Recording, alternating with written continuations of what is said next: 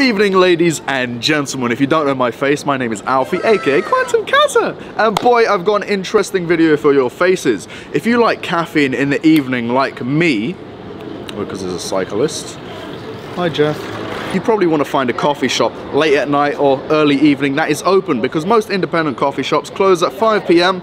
Don't know why. We're not going to question it. I think they should change that to maybe 7 PM. But that's why you're here. We're going to go find a coffee shop for the nighttime vibes.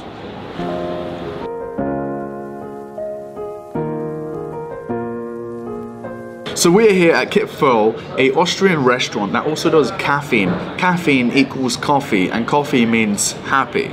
So the one thing that I love about Kip Föhl is that it's in Camden Passage at the back of the Angel, and it's very discreet. It was discreet, but it isn't now. Hand to these. Shut up.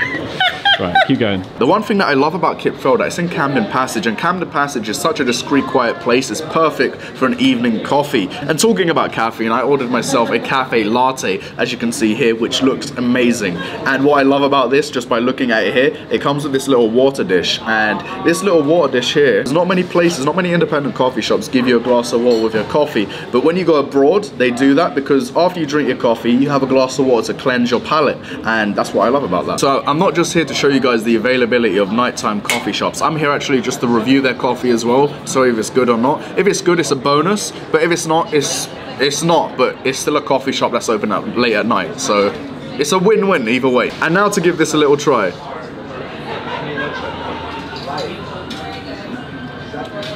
That's a good latte. I like that. That is really nice. The foam is like rich and creamy, like the coffee. It's at a perfect temperature.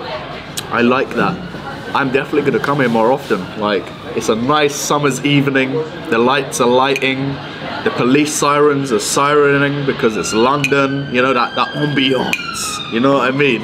So I'm here at the second nighttime coffee shop called Scooter Cafe, located at the back of Waterloo. And I ordered myself an oat latte. Basically, James told me not to be so loud because everyone here, they're on a date, and I'm not.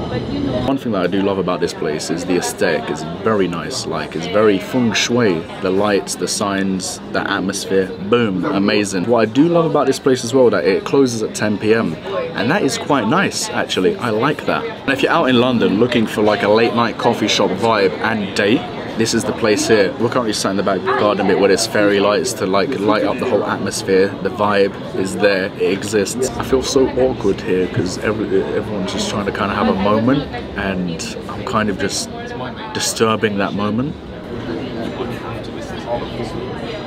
Ooh, you know what? It's alright, it's nice. You know, like, you can consume this. Would I go out my way to drink this coffee?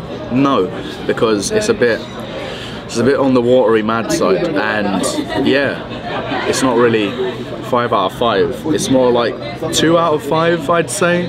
Yeah. I must say, we're not entirely here for the coffee. We're here to bring you the best vibes for nighttime coffee life, and I think for the vibe check, this place definitely ticks all of the boxes, because the vibe's there and you can get coffee at night, which is chill. So we're here in Soho at Bar Italia, and I got a little story about this place. Basically, I said to my dad I was going to Soho to look for a late night coffee shop, and he mentioned Bar Italia, and he used to actually come here a long time ago, because this coffee shop here has been here a long time. But anyway, I came here to get a coffee because, as you can see, the sky is dark and it's nighttime, and I need myself some caffeine. So what I've got here is an oat latte, and basically I'm just going to drink it for your faces. And I'm not going to lie, I like this cup.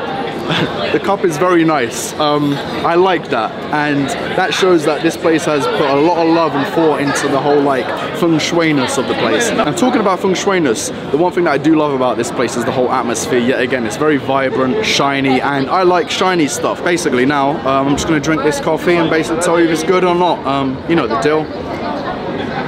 That's good. That's some good shit. I'm happy, mate. Ooh, I like that. That's a 5 out of 5. Like, the creaminess, the coffee, it's nice. This place closes at like something in the morning, I think, and yeah, I didn't know it existed. I think I found myself a new late night coffee shop. Yeah. So I've arrived at the 4th late night coffee shop in Soho called Balans. Is that how you say it, James? I think so. Balans? Yeah? Balans? Cool. Balans. And what I ordered was a oat latte, and it's in a takeaway cup because we came outside because the atmosphere is so feng shui in there. We can't film in there because we don't want to disturb the vibe, and plus there's copyright going on in the background, and maybe in the future I'd like to get paid by YouTube. I like it. It's very milky, a bit too overwhelmingly milky, but it's still a good coffee, especially at this hour as it's almost 11 p.m. at night. And normally in London, that's impossible to find an independent coffee shop open at this hour. So it's a win-win. Balans oat latte is a 4 out of 5 for me. It's a good latte. It's a bit overwhelming with the milkiness. The vibes inside are vibes, and I do recommend to come down here because, you know, my word is infinite when it comes to the coffee scene. So come down here, try it out.